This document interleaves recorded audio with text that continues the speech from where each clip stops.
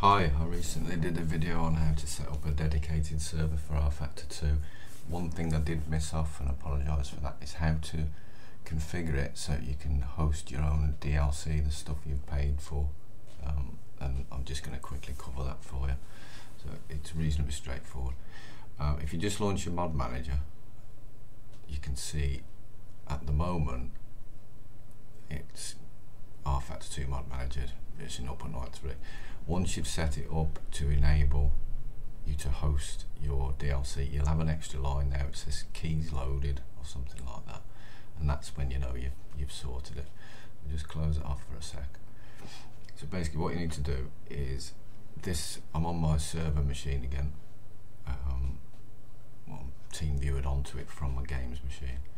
So if I fire up Explorer, File Explorer, just go into my rFactor 2 user data folder. That's where we're going to be working from. You'll probably have in here a little file that's called serverunlock.bin or something like that. We'll show it in a minute. But because I've just deleted some stuff to create this video, I need to start from scratch.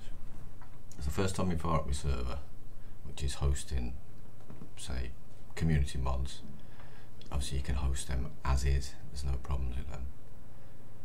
Right, so if I fire up my server now, you can see there's another file appear there, serverkeys.bin. Just run it through anyway. As I say, you might not need to do this step if you've already ran a server with modded content. So that's running. Once you've done that, exit. So either way, you should have that serverkeys.bin file on there. Now what I need to do is transfer that onto my machine where I play the game, which is my full version. So if we use the file and transfer option in TeamViewer, what we'll do, it should be pretty much preset already. Yes, I'm in rFactor 2 user data on my games machine here, and then this side is the server machine. So what I need to do is grab that serverkeys.bin, send it to the same folder over on my games machine. That's done. So we can close that. We'll leave that open. Now if I flip back to my desktop machine and go to the same folder, which is that one there. No, it's not. It's that one there. There's that file I've just transferred over, 2nd of July at 10:40. Now what I need to do is just simply run rFactor 2 single player once. So single player, and you probably just, if you was quick then you would have seen what happened then. I'll just carry it through and I'm not going to kill it until we can just exit. Okay, so exit from that.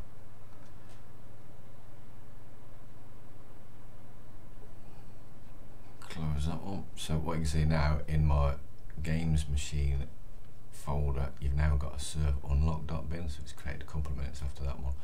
All you need to do is send that back to the server machine in the same location. So if we go back to the TeamViewer, files and extras, open file transfer, there he is, server unlock. On my gaming machine, send it over to the server machine. There he is. And we can close that. Launch mod manager. And assume it's all worked. Keys loaded. And that's it. You can now host any content you purchased. One thing I'm really not sure on is every time you buy a new DLC, you might have to rerun this process and just delete them 2 files and do it again. You can always try it. I've not tried it, to be honest. I've just done it as a matter of course. Anyway, I hope that helps. Catch you later.